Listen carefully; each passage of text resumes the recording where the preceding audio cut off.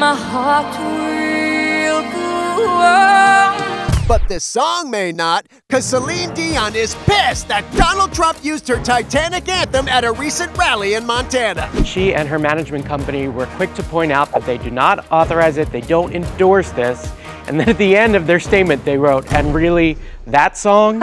So, who's hitting the iceberg here? Although, maybe he's telegraphing King of the World. Or maybe he's telling J.D. Vance there's no room on the door for you, buddy. Paint me like one of your French girls, Donald.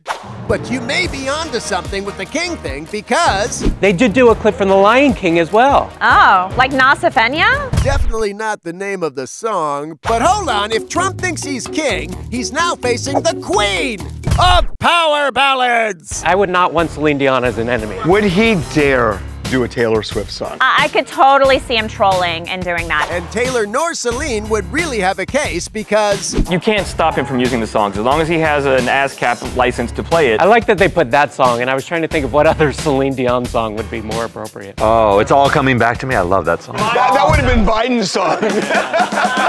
Except it's not coming back. Yeah. It's not coming back to me now. so thanks, Celine. You've taught us a valuable lesson here. I don't want to get old. We were gonna say stand up for what you believe in, but sure, getting old doesn't seem that fun either.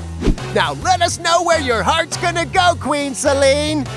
My heart will go on.